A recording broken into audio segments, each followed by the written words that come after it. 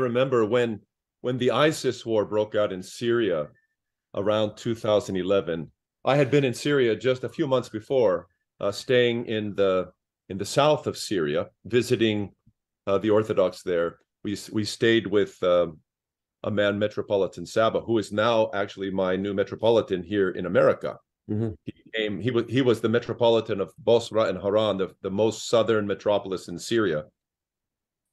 And we left just before the war broke out. And when the war broke out, I remember an incredible incident where some ISIS soldiers were in combat with some American soldiers, and they captured a female American soldier.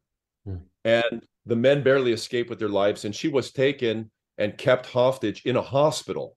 They like to do that because they thought they could keep from being bombed out if they were in a hospital.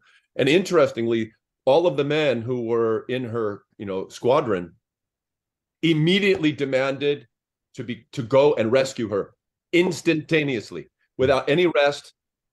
They never would have done that just for one male colleague. Mm. But because she was a woman and she Mm. was a female, and they feared for what would be done to her, they immediately dropped everything and got permission and went and rescued her. Yeah. And I thought to myself, we want to talk about this as though some men and women, there's really not the big difference, and they're equal. It's in us, Yeah. and it was in those men. There is no way, whatever the official orders were, they didn't apply in that circumstance very clearly.